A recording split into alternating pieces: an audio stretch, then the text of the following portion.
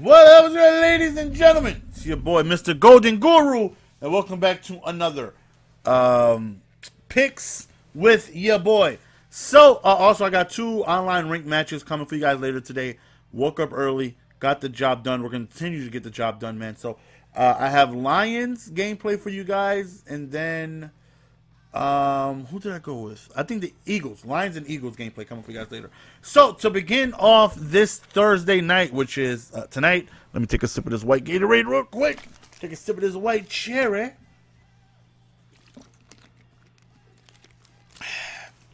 So, to begin Thursday night, we have the Jaguars at the Titans. Jaguars are coming in at 2-4. The Titans are coming in at 3-4. I'm going to go on ahead and roll with the Titans. Jaguars don't really have too much to impress me, even though they're better than us. I know Jaguar fans will be like, these were better than the Niners. This is true. This is true. But at least we cannot lose this week because we have a bye. So next week we have the Redskins at the next game we have the Redskins at the Bungles, and we're gonna go with the Redskins at this one. Hopefully Jordan Reed is actually able to play. I don't know if you guys know that. Or not. I'm not really sure. Actually, he's on my fantasy team. Let me log on to my team real quick and go ahead and take a look. See if he's so yeah, he had a light practice. Let me see. According to Washington Post, managers read the stress team take part in the drills, but the concussion protocol remains his home, yada, yada, yada. Not really sure. He's obviously a very big factor. He's one of the best tight ends in the NFL. So not really sure if he's going to go on ahead and participate this week. Definitely a big weapon. Hopefully he comes back soon. The Bengals are, still a good team. By no means are they a bad team, but we got the Redskins on that one. The Chiefs at the Colts. We're going to go with the Chiefs on this one and going and raising the record to 5-2 over the Colts. The Colts, definitely just a team that looks up and down. 1 minute they look like the 49ers. Next minute they look like they deserve to win the conference, their division, and head to the playoffs. It's wishy-washy with them. A little too inconsistent for my liking. We got the Chiefs over the Colts. Next up, we got the Cardinals over the Panthers. The Panthers 1-5. I mean, what else can you say about that? Just a disgusting start to the season after making it to the Super Bowl and going on ahead and was very close to finishing undefeated last year. So it's just night and day compared to where they were last year to this year. And the Cardinals had a very tough week last week, going on ahead and tying or drawing, I should say, with the Seahawks. But we're gonna go with the Cardinals on this one. Panthers just look, they've just looked terrible. They've just looked really, really bad. I mean, the record speaks for themselves. Although they are catching a very beat down Cardinals that went ahead and played a very long game, very tough battle against Seattle. So I don't think too many people, even though I doubt there are already anybody like really truly healthy, but after that long excruciating game, definitely feeling like they're just going to go really, really nicked up and banged up, but I still have the Cardinals over the Panthers. The Raiders over the Bucks. We're going to go on ahead and go with the Raiders on this one and say they improved to 6-3. The Seahawks at the Saints. It hurts my heart more than any team choosing the Seahawks to win. It just hurts my heart. I don't like picking the Seahawks. They smell. They stink. The Seahawks stink. The Seahawks fans stink. The 12th man stinks. Their logo smells. You think I'm playing? If you happen to have something Seahawk in your house, why would you? I have no idea.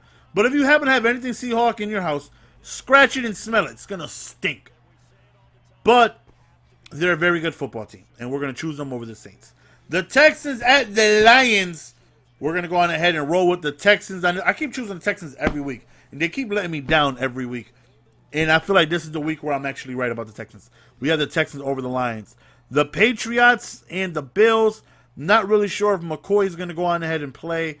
Even if he did, I don't see the Bills winning, but I see them contesting, staying in it for a little bit if McCoy is good to go, healthy, and able to dominate like he's been doing this year. He's been doing very, very good. But the Patriots, again, Brady's on a mission. The team just looks scary good. I just would not want to see Brady on my schedule coming Sunday, and I can see them putting up 45 this week. The Jets at the Browns. The Jets. The Chargers against the Broncos, and the Broncos are 5-2. The Chargers are 3-4. As we got a text message, and I'm going to read this aloud. No, I'm not. You want to know what would cheer me up? A house, a wedding, and a box of this. My fiance, she's having a rough day at work. So I text her, is there anything I can do to cheer her up? She said, you know what would cheer me up? A house, a wedding, and a box of this. A box of fruit clusters, cranberry almond. My baby wants a box. That means I'm going to have to hop on Amazon and get her a box of those. Why? Because she's my baby and I love her and I love to make her happy. The house and wedding we're working on. But we're going to go with the Broncos on this one. The Chargers, they can make a case they can be undefeated. Chargers are, a very good team that, just kind of swept under, the rug a little bit, because offense is good. Their defense, they're playing good. They're just not closing out the games that, they should have won. But nonetheless, the Broncos, though, are, still an amazing defense. We're going to roll with the Broncos. Sunday, we got a very good game between the Packers and Falcons, and we are going to go on ahead and roll with the Packers. Finally, Rodgers went ahead and passed beyond 300 yards, which was a lot of talk about that coming up, that he hasn't passed for 300 yards in quite some time, and he was able to do that last week. And the Falcons, good offense, but I just feel like the Packers' offense is just a little better, even though Rodgers had, 5,000 pass attempts? Crazy, right? He had a lot of passes. I think they had 3 receivers with 10 receptions or more, which is crazy. They threw the ball a lot, but that is an offense that they're one of the few that I believe can be successful throwing the ball that much. Rodgers is that good.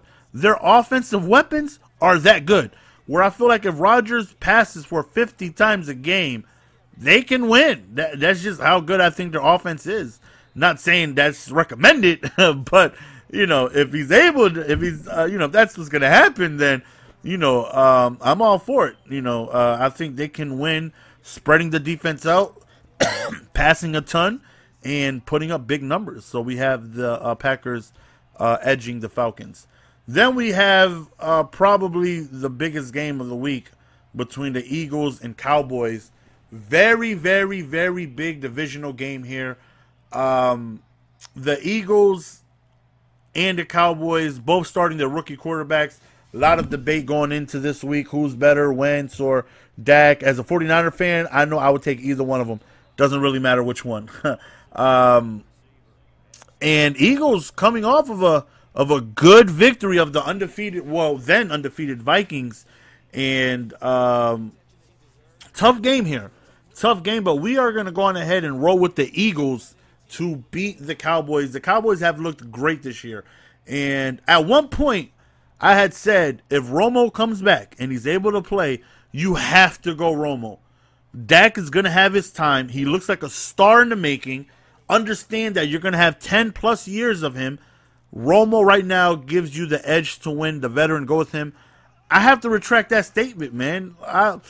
It depends on how he looks this week. If Dak is able to play well this week, when is Romo coming back anyways? Isn't he supposed to come back soon? If Dak is coming and playing well and does good against the Eagles and they win, I think Romo's got to go. Between Romo or Dez, I'm positive one of them is not coming back next year.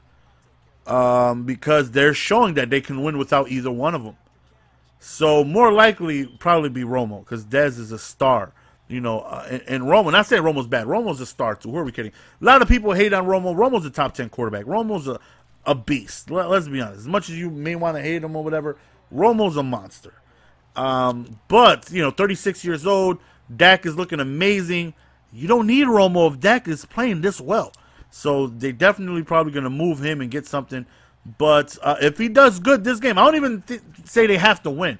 But if he does good against the Eagles, I think you just got to roll with Dak the remainder of the year. But we are going to go with the Eagles against the Cowboys on this one. Tough game. I mean, it's a coin flip. You can go for either of the one. It's a tough one, but we're going ahead and roll with the Eagles.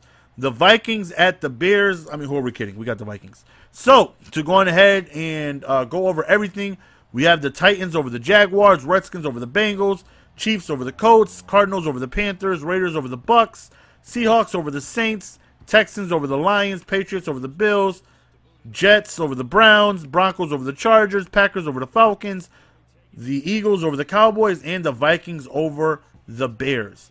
So, that's the end of the video, fellas. Hopefully you guys enjoyed. Let me know in the comment section which one you guys agree or disagree with and why. It's your boy Jess. See you guys next video. Peace!